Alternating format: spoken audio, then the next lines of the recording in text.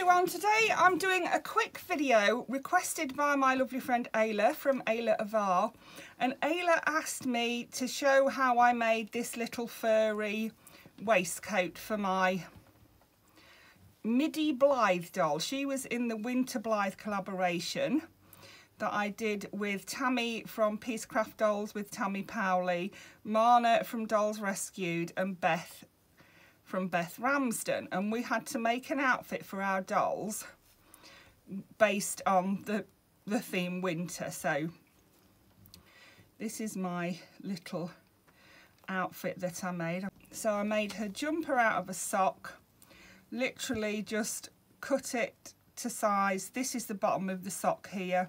I used a little bit from the bottom of the sock to stitch around the collar to make her a little collar, and then the sleeves are just oblongs of material stitched around and stitched across the bottom, and then I tucked the ends in to make a hem, and then I fitted some press studs on the back.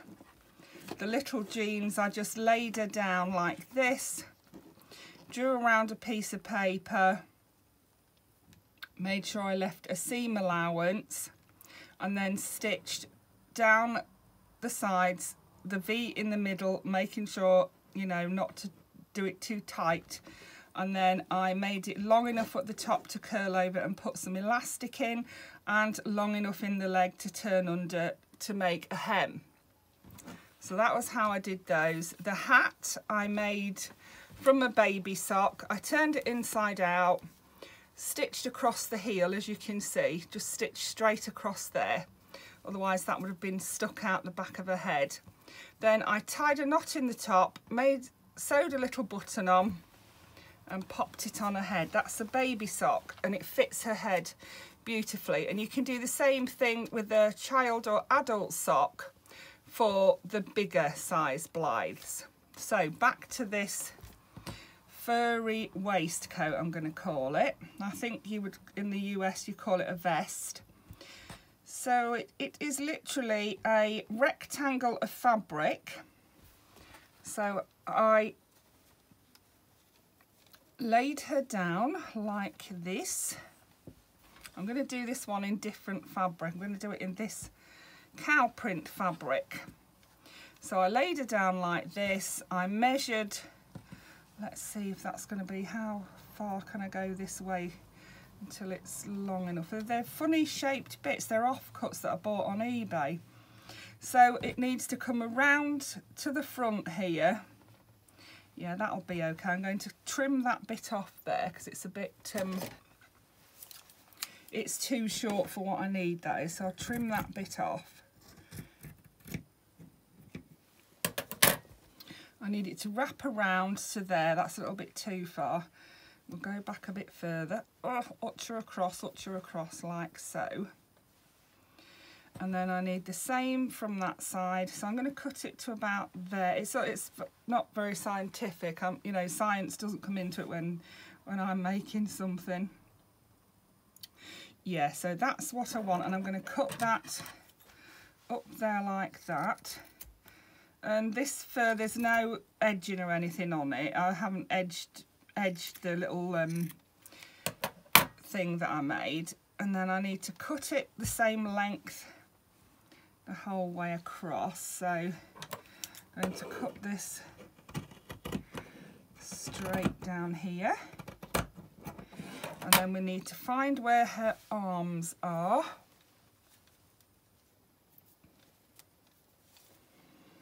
Layer on like that. Her arms will go through, and then we'll fold it over like that. So about there. So let's put a pin in there.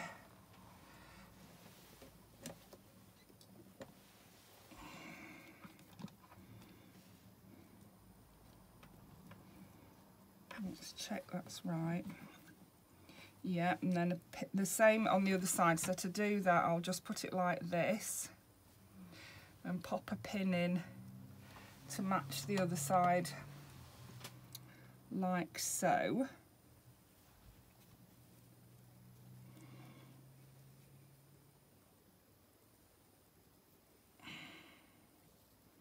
And then we need to cut where those pins are. We need to cut far enough down for her arms to go through. I've actually cut that up. That's a bit wonky at the edge there. I need to, oh no, it's all right. It's just, it's me. It's this side that's wonky.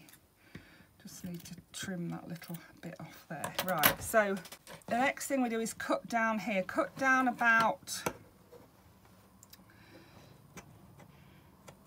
3/4 of an inch to an inch. Doesn't matter if it's a bit big, it won't matter. Same on this side.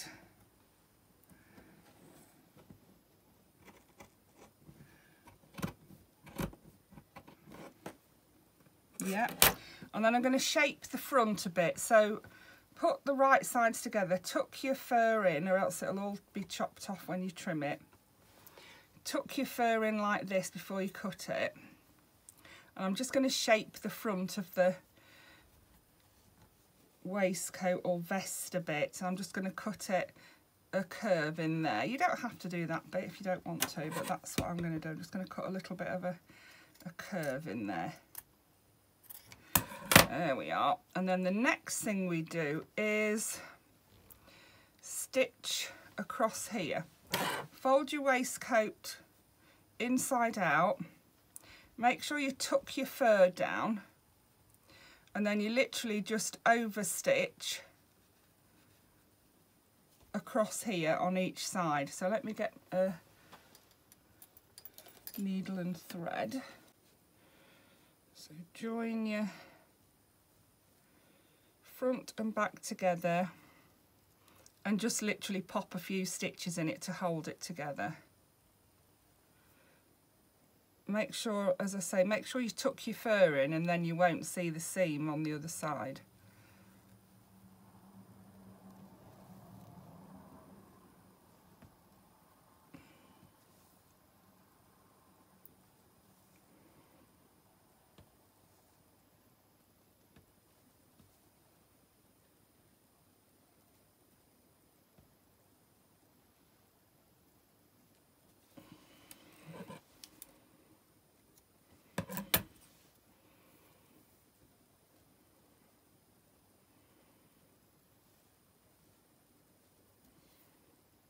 Same on the other side. So line it up, tuck your fur in, a few over stitches in there like that.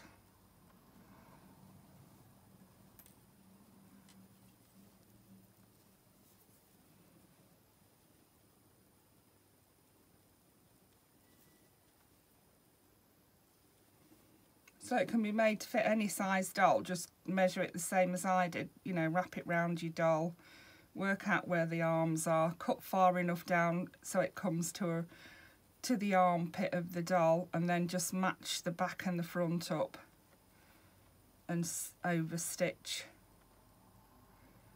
to make the shoulders. Right, and then it's ready to wear. Pop her arms in. This is more like a coat on her, isn't it? Yeah, it's a really long one. So we can tuck her in like that. You could make her a little belt with some ribbon. You can cut it shorter if you want to. I'm going to leave it long, I think. She looks so cosy in that, doesn't she? So there we go, Ayla. I hope that was helpful. I hope you enjoyed that. Thank you for watching. Bye for now.